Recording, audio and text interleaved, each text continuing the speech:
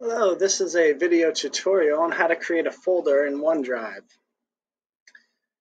Remember, you can always pause or rewind this video or come back to this page if you want to see all the steps that we are taking written out. All right, let's get started. We're going to go to office365.pwcs.edu. Use your PWCS username and password to log in. Go to Office 365, log in.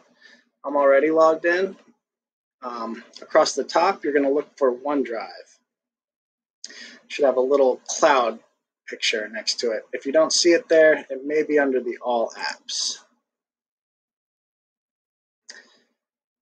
Once you are in OneDrive, we're going to select the Plus New tab and select Folder to create a folder called UBMS, Unity Braxton Middle School.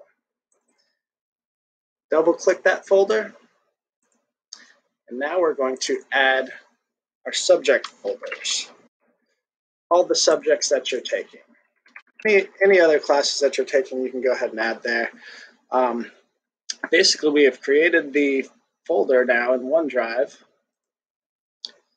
Next, we're going to go to the File Explorer, which you can access it through this document button at the bottom, or if you don't see that, type in File Explorer in the search bar, and it will bring up your File Explorer tab. On the left side, you should see that OneDrive icon. And if you open that, you'll see the UBMS folder that we created.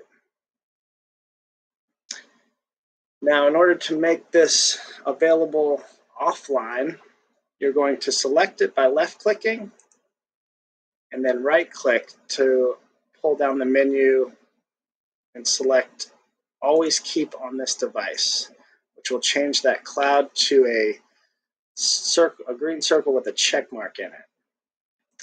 Now we're going to right-click again and say Create Shortcut. You can drag that shortcut right onto your desktop.